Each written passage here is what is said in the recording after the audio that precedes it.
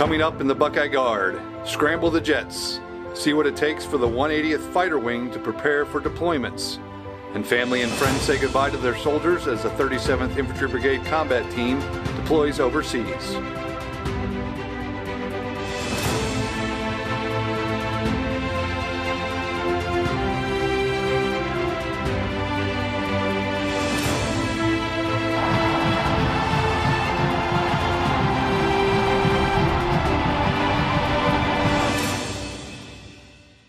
Over the course of the last week, the 180th Fighter Wing has been conducted a large-scale readiness exercise, which we're practicing mobilizing and deploying our F-16s for major combat operations overseas. What that consisted of was launching 12 to 14 F-16 aircraft, as well as building up and moving 260 tons of cargo, as well as 330 personnel to support combat or simulated combat operations overseas. In this exercise, we conducted in a very short, no-notice time frame, which was a challenge for the team to make all that possible, generate the aircraft, pack up, move the cargo, as well as process our personnel to make that happen. So the personnel deployment function is to ensure eligibility and to receive briefings that deployers need. When a member is deployed, we do have to make sure that their medical records are up to date. They have a accurate dog tag, cat card. They just have everything that they need to be successful as they enter into the deployed location. I would say the most difficult thing about this process is just timing. It's constantly changing. You never know when that aircraft is coming and going. So adapting to that has been the hardest part, let alone shift changes, turnover in there. You throw in some anti-terrorism and you throw in some active shooter. That gets pretty challenging as you have 30, 50 airmen in here trying to process through and making sure their eligibility is correct on top of that. The one thing that is so important is how rapid we are able to get deployers out the door, check their eligibility, get them the briefings that is needed. It is a very quick-paced procedure, and I think that the PDF does very good at it. In a large-scale exercise like this, we're going to make it as hard as possible. And the challenge of this exercise was it was very short notice. And so you can imagine making this whole operation happen in a 2 to 4 day window is a lot of moving parts, and I can't be prouder of the innovation, the work ethic, and the efficiency of our operations to make it happen. One more guy needs a litter, then needs to help us take this one down. The Ohio Army National Guard participated this year in Operation Northern Strike, the country's largest National Guard Bureau-sponsored military exercise in Camp Grayling, Michigan. At Northern Strike, combat medics assigned to the 237th Support Battalion, along with their special guests, conducted a mass casualty training exercise as part of their annual training. There was a lot of preparation that went into it. We attended several Northern Strike planning conferences, the commander and I, Major Dorian Marsh. We did a brigade support area operation up here at Camp Grayling in this location, and we ran through mass cal rehearsals as a company. Our cluster that is down the road from us received contact. When that contact happened, we had casualties. Those casualties that were not treated, that were at that cluster, were brought here to us because we have a little bit more capabilities here. We have providers that are able to take care of the patients a little bit more effectively, as well as our Latvian assets that also are accompanying us here on this training. And they integrated into our treatment platoon. They had 5 personnel with them. They basically all that we determined were like doctor level. So they're trying to learn from us like what equipment we're using, how we're documenting, how we're treating as well, and take that back to their country to develop SOPs themselves. We have a pretty incredible crew. Morale is high. Everything we've thrown at them. We were the first unit in the field. So we've been out here for a minute training, balancing training, taking rests, giving them classes. I have full confidence that they can do their job. Train to fight, fight to win. That's the motto of the 554 SFAB, and that training took place at Camp Atterbury, Indiana this summer as Engineer Company Advising Team 6510 completes their pre-mobilization training before their overseas mission in the Indo-Pacific region. So an SFAB stands for Security Force Assistance Brigade. They're specialized U.S. Army units which are designed to train, advise, assist partner and ally nations. So I'm very excited. This is a great opportunity. It's not one that you can just get any other any other day. It's a four-man team. It's very small. It's very personal, and it allows us to get really hands-on and in-depth with another nation's military and their culture altogether. Our four-man team, we have 3 engineer advisors and 1 medic. So basically, whatever they ask us for, we'll come up with some sort of engineering plan and help them along. It could be anything from vertical engineering to horizontal engineering.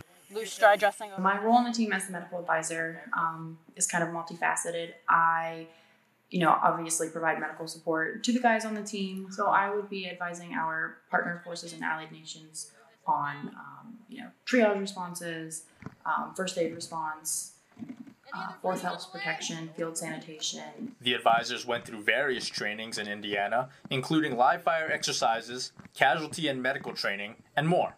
As an engineer company advising team, this SFAB team focuses primarily on engineering. But for this mission, they'll have to work with the embassy of their partner nation and other key leaders. There will be days when they have to put down the camouflage and hard hat and put on their dress shirt and slacks. The polo shirt is pretty much a standard thing for us.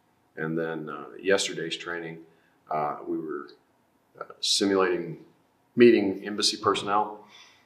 So we showed up in what are called slicks, and that is a suit and tie. Definitely not what you would normally pack for a deployment. So when I first heard that, and I was like, kind of excited, to be honest with you. Last deployment, we had 3 duffel bags and a ruck, right? Just Army gear. For this one, we have our 3 duffel bags, a ruck. I now have a bag with suits and button-ups. The team's official name on paper is Engineer Company Advising Team 6510, Alpha Company, 5th Battalion, 54th Security Forces Assistance Regiment, 54th Security Forces Assistance Brigade. But after living together and training together, this 4-person team calls themselves a family. I think what's really unique about the SFAB is the small team aspect. It really allows you to get to know each other. It allows you to identify each other's strengths and weaknesses and really just build off of that and how you can function to the best of your ability together. It really feels like a family. And when it feels like a family, I think you enjoy what you're doing more. For more information on SFAB, visit nationalguard.com/SFAB. So one of the first matches we've shot this year as part of the tag matches, first time we've done it, it's called the CNGB or Chief National Guard Bureau matches. The way it runs is it's prone, kneeling, standing position at 25 yards on a 0 range.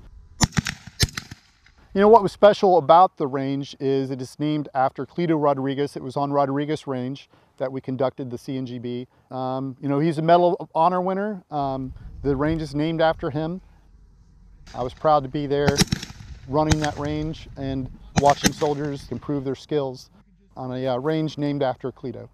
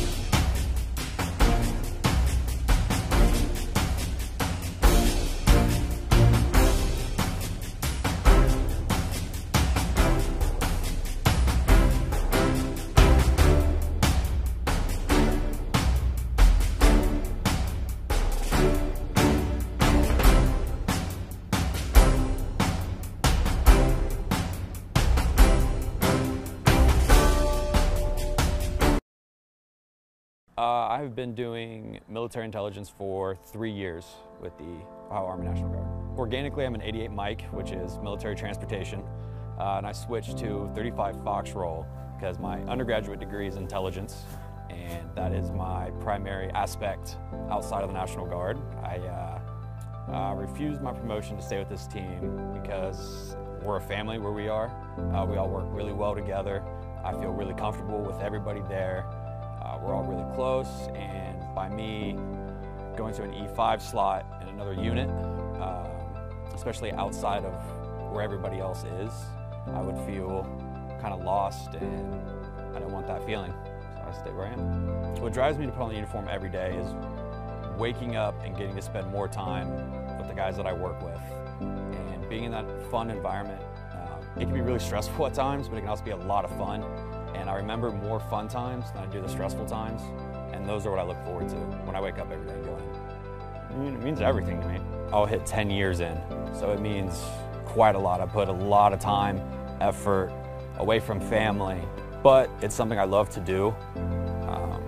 I would love to stay in as long as possible at this point, but it means a lot because it's given me the opportunities that if I never joined the Guard, I would never be able to do what I did civilian side. This was the missing key and piece for my civilian life.